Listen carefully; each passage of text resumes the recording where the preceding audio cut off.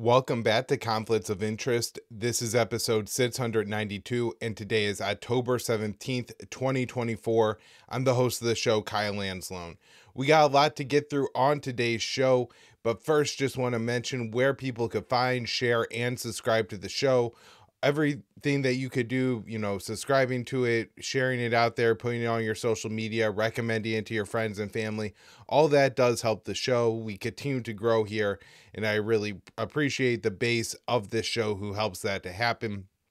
We are, of course, hosted through the Libertarian Institute. I repost the show on the blog at antiwar.com, YouTube, Rumble, or Odysee for the video version of the show. It's up anywhere you could listen to audio podcasts, and follow me on Twitter at KyleAnzalone_, where I post all my work.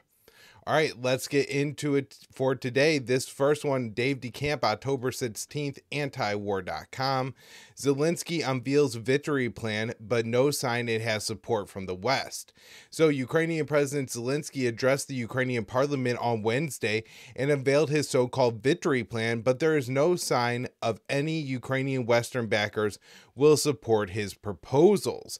So Zelensky's plan includes 5 points and 3 classified sections that he did not make public. The plan essentially is a list of demands that Zelensky has been making of the U.S. and NATO for months. He claimed that the plan was implemented, Ukraine may be able to end the war no later than next year.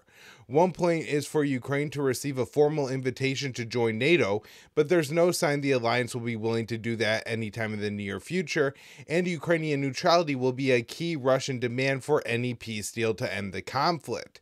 The plan calls for more air defenses and for NATO countries to help shoot down Russian missiles over Ukraine, which would mean direct NATO involvement in the war. NATO countries have previously rejected the Ukrainian request to intercept Russian missiles and drones. So another point in the plan calls for support for Ukraine to use NATO-provided missiles to launch long-range strikes inside Russia, an escalation that would risk nuclear war. So far, the US and UK have rejected Zelensky's repeated requests for help with long-range strikes. A Ukrainian member of parliament and a member of the European Solidarity Party criticized Zelensky's plan. He said, first of all, it's not a plan. Plan means something with concrete steps. It's kind of a wish list from Ukraine for our partners, how they can and should support us. And it doesn't look realistic. We were waiting for some real serious conversation about the situation and the strategy, and this is not that. Zelensky unveiled the plan as Russia continued to make advances in eastern Ukraine. And the member of parliament called the plan contradictory. Later on Wednesday, Zelensky spoke by phone with Biden, but the White House showed no sign that it supported the victory plan. When asked about it, White House press secretary said, "That's their plan and let them speak to it." Despite no clear path to the Ukrainian victory, the U.S. still continues to fuel the war, and Zelensky's aide said Tuesday that American politicians are pressuring the Ukrainian government to lower the conscription age to 18. And so, in a way, I really do feel bad for not Zelensky in particular, but the Ukrainians, and in a sense, Zelensky, because he is the one who bought and sold this to his people. But they really did believe, I guess, that America would give them the support that they think that they needed to win the war. The reality was that could never happen because that level of support would have meant direct war between NATO and Russia, and from the start, Biden was clear that that wasn't a step that he wanted to take. Now, they certainly have skirted the line several times throughout this conflict, but now we're getting to the point where any further escalations that will really help the Ukrainians keep fighting will violate significant Russian red lines. And Russia recently changed their nuclear doctrine to reflect this. And I think as a real sign to Washington, like, hey, we mean it this time, do not endorse the long-range strikes into Russian territory. And so now the U.S. and Ukraine are basically in a situation where the U.S. has to back away what it's told Ukraine for the past 2.5 years, which is we will give you whatever it takes for as long as it takes. You had the full backing of the West. We interpret this war as an existential threat to the international order ruled by the United States of America, and for that reason, we will fight for the Ukrainians as if we were fighting for any other NATO state, essentially, is what they were doing and what they were saying. And obviously that's not what they're doing now, because they're not giving Ukraine the weapons that they need to fight Russia. And now the Ukrainians are losing badly. And rather than, give them more advanced weapons, we're saying, well, throw more of your young men into the meat grinder here. The U.S. is giving Ukraine some weapons, but these are all systems that they have previously had. So during Zelensky's call, Biden announced a new $425 million weapons package for Ukraine. According to the Pentagon, this is a list of the weapon systems. The additional munitions for the National Advanced Surface-to-Air Missile System, RIM-7 missiles to support air defense. I believe those are the ones that are fired from the F-16s. Stinger anti-aircraft missiles, those are the shoulder fire systems. Ammunition for HIMARS, air-to-ground munitions. I'm interested to know what these are and if they are fired from the F-16s. Obviously, the JASSMs, the long-range cruise missiles with a range of about 230 miles, can be fired from F-16s and would be air-to-ground munitions. So that's, whenever they say something very vague like that, it should raise an eyebrow and we should express some concern. They also say 155 millimeter and 105 millimeter artillery ammunition. They do not say if those 155 millimeter shells are cluster variant or not. TOW missiles, Javelin and AT-4 anti-armor systems, high mobility multi-purpose wheeled vehicles, small arms and ammunition, grenades, thermals and training equipment, demolitions equipment, ammunition, spare parts, ancillary equipment, service, training, and transportation. All right, so that's what I had on Ukraine for today. Let's move on and talk about Israel. First up here, this one from October 15th, Dave DeCamp, antiwar.com. I mentioned this letter on the last show, but Dave has a nice write-up here, so we'll go over it this way. A report, U.S. gives Israel until after the U.S. election to ease starving of the Palestinians. So the Biden administration has given Israel until after the U.S. presidential election to ease the starving of Palestinians in the Gaza Strip, according to a letter obtained by Axios. The letter was written by Secretary of State Antony Blinken and Secretary of Defense Lloyd Austin and was sent on Wednesday and gave Israel 30 days to allow more aid deliveries into Gaza and to take other steps to improve the humanitarian situation for the people there. The letter says that failure to implement these measures will have implications for U.S. policy under NSM-20 and relevant U.S. laws, which involve weapon supplies, referring to foreign assistance laws that prohibit U.S. military aid to countries blocking deliveries. The U.S. government agencies had previously concluded that Israel was deliberately blocking aid, but Blinken overrode those concerns to ensure U.S. weapons continue to flow to Israel. While his letter hints that Israel's failure to take the steps the U.S. is asking for could impact military aid, it doesn't threaten to cut off weapons shipments. State Department spokesperson Matthew Miller was asked on Tuesday what the consequences would be for Israel if they did not comply, and of course he wouldn't say. The letter comes 2 weeks after Israel cut off all aid deliveries to northern Gaza and ordered the estimated 300,000 to 400,000 Palestinians in the area to evacuate to the south. Israeli media has reported that Israel is carrying out a scaled-down version of what they call the General's Plan, which, if completed, would result in the complete ethnic cleansing of northern Gaza and the extermination of anyone who stayed behind, either by bullet or by starvation. Even before Israel began implementing the plan, aid deliveries in Gaza reached an all-time low. Blinken and Austin's letter said the amount of assistance entering Gaza in September was the lowest of any month during the past year. The letter calls for Israel to allow 350 aid trucks to enter Gaza on a daily basis, to enact humanitarian pauses to allow for the distribution of aid, and for allow over 1 million Palestinians taking refuge at the Al-Mawasi coastal camp move more inland before the winter. In an apparent response to the letter, Israel said on Monday that it allowed 30 aid trucks to enter Gaza, northern Gaza. However, Gaza's media office denied that the trucks came in, calling the claim lies. And imagine if they said, we want 350 trucks. The country that gave you $20 billion in weapons over the past year asked you to allow 350 trucks to enter Gaza every day. And you said, we'll do 30 and pretend that's some kind of step in the right direction. I mean, I'm not trying to make light of this situation. It's just, it's really comical, right? Like if you were telling this story and people thought, you're writing a book or something like that, it would obviously have to be a comedy, because nobody would think in a serious environment that it would play out in this way.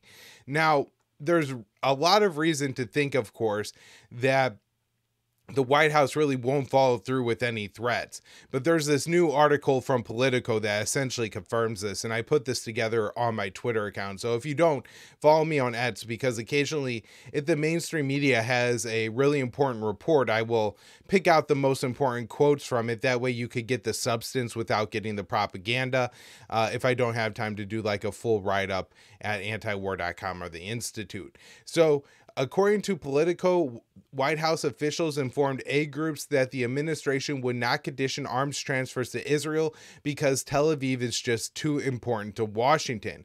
So this is quoting from the article. The top U.S. official working on the humanitarian situation in Gaza told aid groups in August that the U.S. would not consider withholding weapons from Israel for blocking food and medicine from entering the enclave, a rare omission by some in the administration. At the August 29th meeting in Washington, Lisi Grande told leaders of more than a dozen aid organizations that the U.S. could potentially consider other tactics to convince Israel to allow life-saving aid into Gaza, such as applying pressure through the United Nations, but stressed that the administration would continue to support Israel and would not delay or stop weapons shipments. A humanitarian aid official who attended the meeting said Grande noted that Israel is in a very tight circle of a few allies that the U.S. will not oppose, nor will it hold back anything they want. She was sort of saying, with certain allies, we can't play the bad cop, the aid official told Politico. While Grande's assessments were made more than a month ago, her candid assessment of the odds of the U.S. taking action on weapons for Israel raises questions about the seriousness of the letter that we were just talking about. So, in the nearly 2-hour-long meeting, aid represented detailed ways in which Israel was blocking aid access in Gaza and raised concerns about the U.S. refusing to restrict weapons shipments. They also argued to Grande that Israel was violating international humanitarian law, which broadly prohibits countries from restricting or blocking humanitarian aid or the movement of humanitarian workers in conflict zones. She was saying that the rules don't apply to Israel, one person who attended the meeting told Politico. Multiple attendees described Grande's words as alarmingly blunt and forthcoming, surprising many in the room. And so just a couple more things that I want to point out here. So for most people, yes, we have known this is going on all along, that Israel is not laying in enough aid, and it's meant to starve the people of Palestine to death and make them, I guess, maybe so desperate that one day that they're willing to leave after all the infrastructure is destroyed, all their homes are gone, they're all displaced people, they're barely getting enough food to survive, they can't keep their children healthy. When they create this living hell for the Palestinians, I'm guessing that the Israelis are hoping they're either going to leave again, go somewhere in Africa, or then or just die and not be a problem for the Israelis anymore. So the U.S. official here is just openly saying that we understand that this is the Israeli policy, that they are blocking aid from entering Gaza. However, we don't do anything when it comes to the Israelis. It's just off limits when it comes to the Israelis. I mean, it's just utterly baffling. And again, this doesn't even make sense if you're trying to write it out and explain it. It's absolute lunacy from the White House that you would say there are some countries that even if they're committing a genocide, we don't care. We'll give them anything they want. It's not even that we're going to refuse to condemn them, right?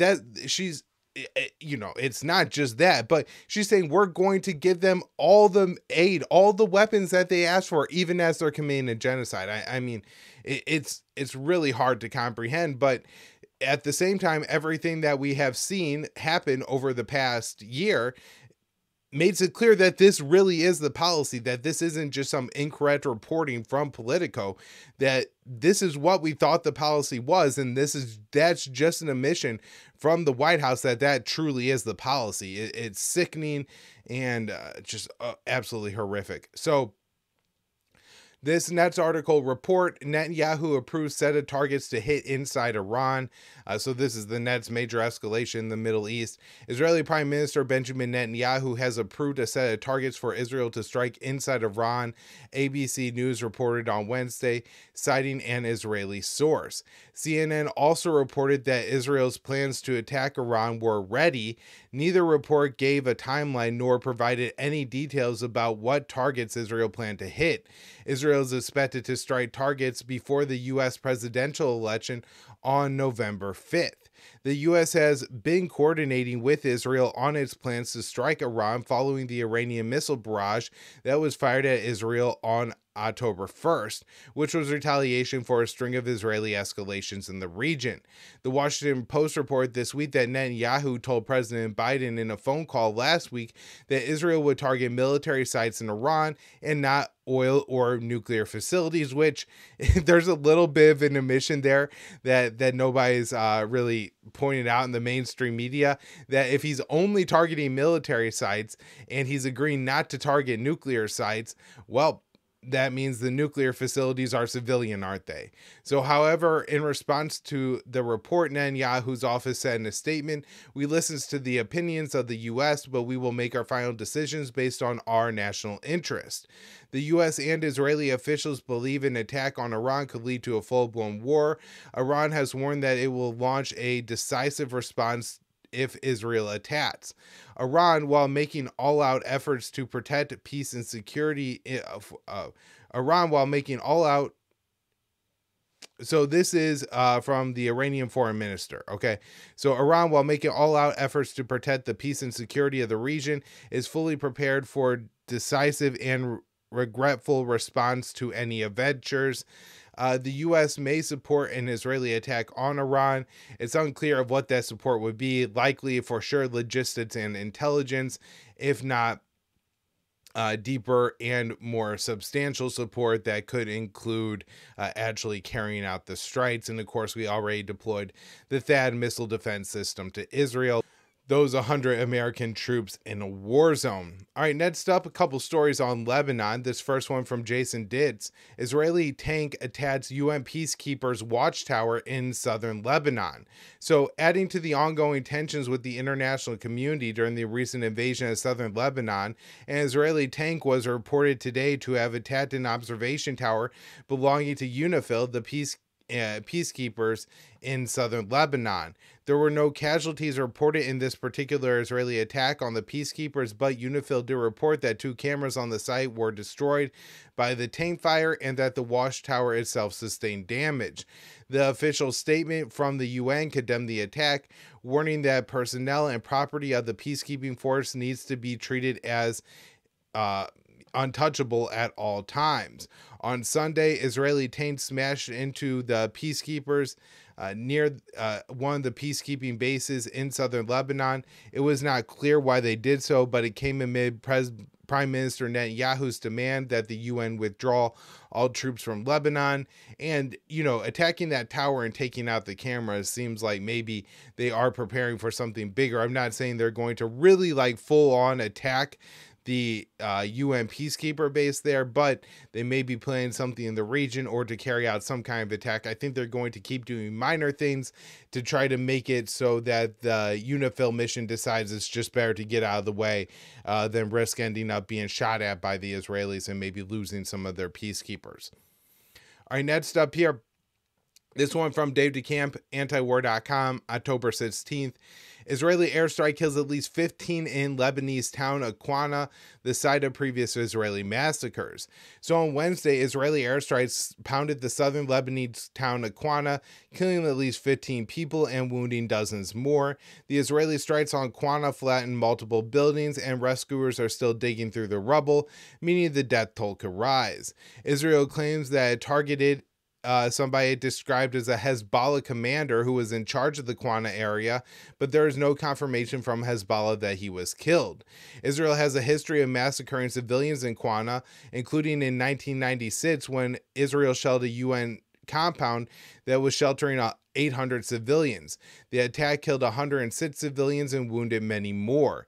During the 2006 war, Israeli strikes on a residential building in Aqwana killed nearly 36 people, a third of them children. Aqwana always gets its share, the mayor told the Associated Press. The breakdown of casualties is unclear at this time, but Israeli strikes on Lebanon over the past month have killed many civilians.